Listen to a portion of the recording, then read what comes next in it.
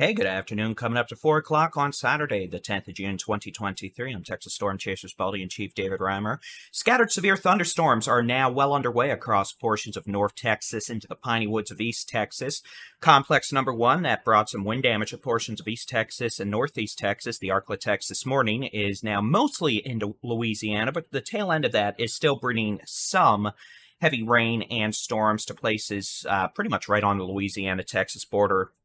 But otherwise, that will continue moving east-southeast. On the flanking line back further west is an outflow boundary that has sparked off additional severe thunderstorms back from northwest of Palestine, just south of Athens, all the way back west now at this point to Rice, north of Corsicana, Ennis, just south of Waxahachie.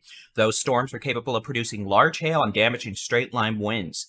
Additional thunderstorms are expected to develop to the west, and eventually all of that activity will begin moving southeast as a complex of severe thunderstorms into the Brazos Valley, southeast Texas, portions of East Texas, into southeast Texas in the Golden Triangle later tonight, damaging straight-line winds, large hail, heavy rain, perhaps a tornado possible. So we take a look at the high-res rapid refresh model for this evening. You can see the progression of that complex of storms fairly well visually. We're going to see these storms eventually begin moving southeast much more quickly with an enhanced threat for damaging straight-line winds, perhaps up to hurricane force, 75 to 85 miles an hour at times, and then weakening as those storms approach the upper Texas coast early Sunday morning.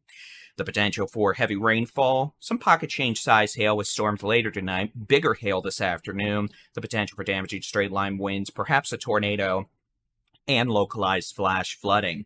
As always, you can keep an eye on the sky with the free Texas Storm Chasers interactive weather radar on our website, texasstormchasers.com/radar, and in the free Texas Storm Chasers mobile app.